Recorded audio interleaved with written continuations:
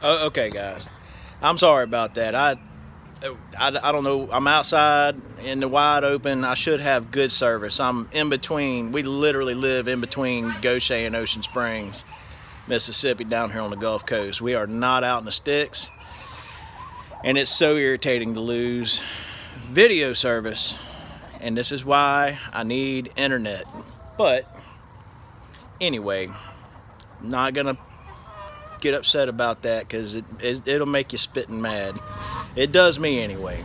So anyway, I'm gonna flip back around and try and pick up where I left off.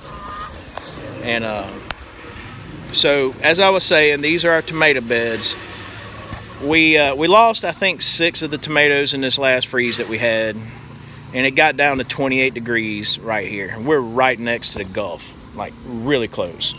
But as you can see, most everything has come back, and come back with a vengeance. All of these down here that are smaller are bush. This girl follows me everywhere I go. This is our compost bin. I keep it to where that the chickens can get in there and scratch it up because we have plenty of leaf litter.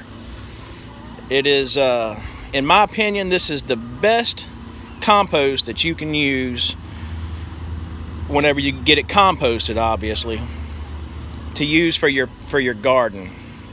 This stuff turns into black gold. That stuff that they sell at the store, it's good, but this stuff right here, whenever it gets all the mycelium and stuff like that growing in it, and all the earthworms come up and start eating on it and creating that layer from the bottom up, man, you just can't beat it. So anyway, again, there's our chickens, and I still have my sawhorses out here because that's where I was doing the tomato beds at. And like I said, I don't have a lot of room out here, and the wife ain't letting me in the front yard yet. I don't know if she ever will, but I'm trying to get out there, expanding the garden. She says that I grow stuff really good with aquaponics and hydroponics, so she's not letting me in the front yard. So Georgia, let's go on out. You want to get the makeshift gate? And we'll go on out here and do a little walkthrough because we're gonna plant some potatoes today. This right here. Excuse me for a second, y'all.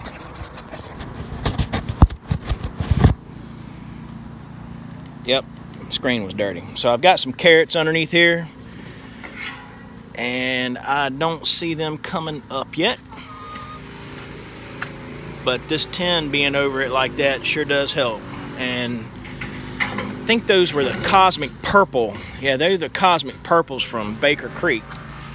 These are cucumbers. I think cucumbers over here.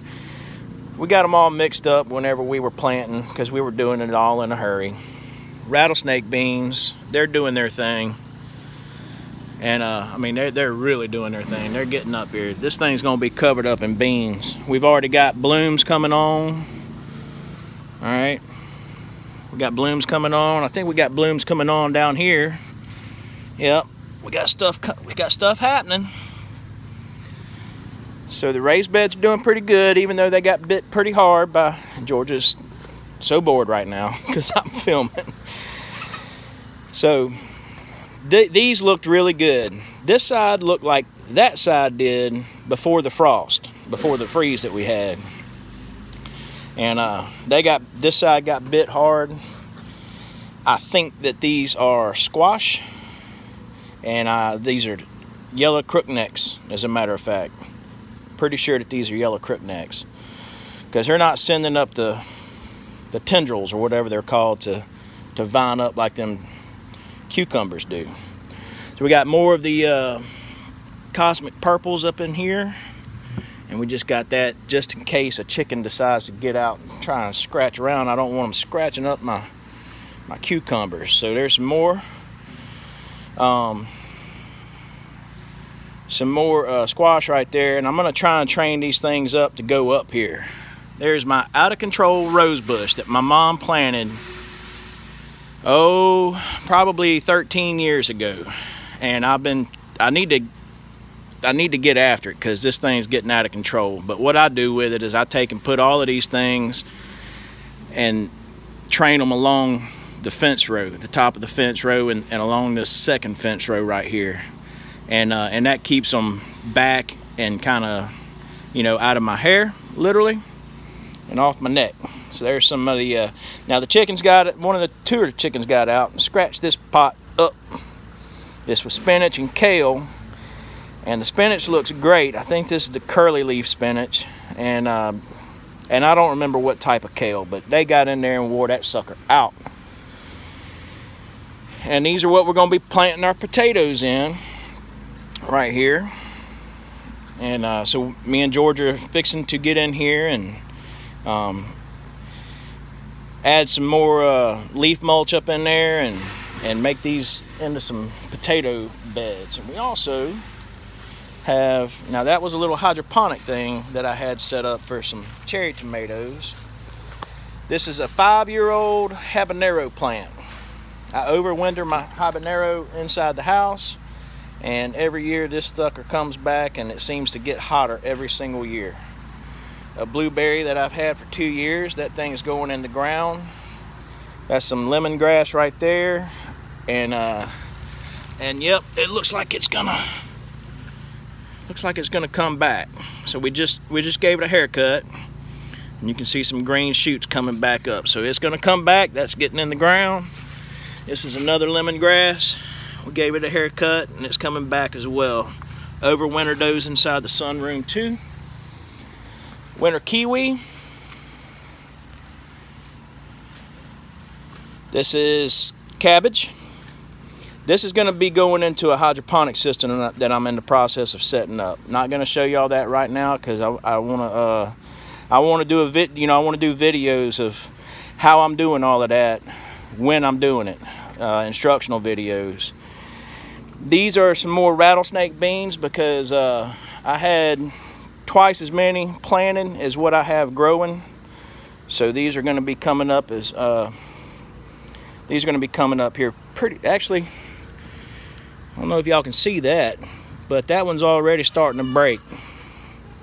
So is this one, and I planted them 3 days ago. This one's breaking. That one's breaking. You can't see any growth, but you can see where the topsoil is being pushed up. These are speckled lima beans. I think they call them winter beans, but you can plant them in the spring or in fall, early spring, early fall, and they do pretty good. They do all right down here in South Mississippi too.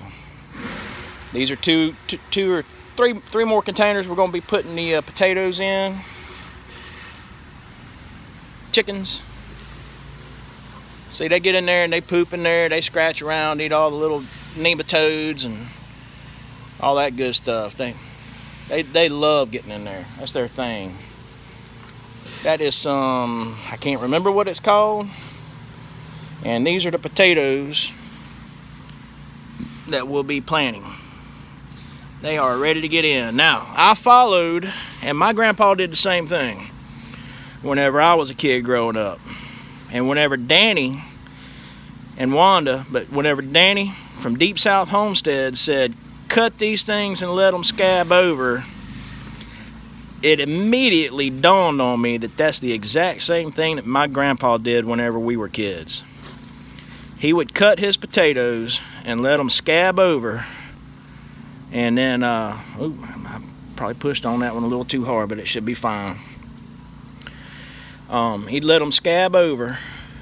That way, the heart of the root didn't rot out and become mushy. Thank you, Danny, for reminding me of what my grandpa taught me whenever I was 6 years old. So that's all I'm going to show y'all of the backyard for right now, because I've got a lot more videos that I want to be doing and showing y'all the other side of some farming techniques that are really, really good for people that are living on a small scale homestead like we are. So there's going to be more to come. Say bye, Georgia. Bye-bye. Say what? Give him a smile, honey. There we go. You're too pretty not to be smiling. All right, y'all. We love y'all. We appreciate y'all stopping by our channel. And man, share our channel. and hopefully, you know, the things that we're doing here and are gonna be some things that are gonna help you guys out as far as providing food for yourselves that is organic and natural. And she is ready to get to planting. Okay, love you guys. Y'all have a good day. Beach Family Homestead out.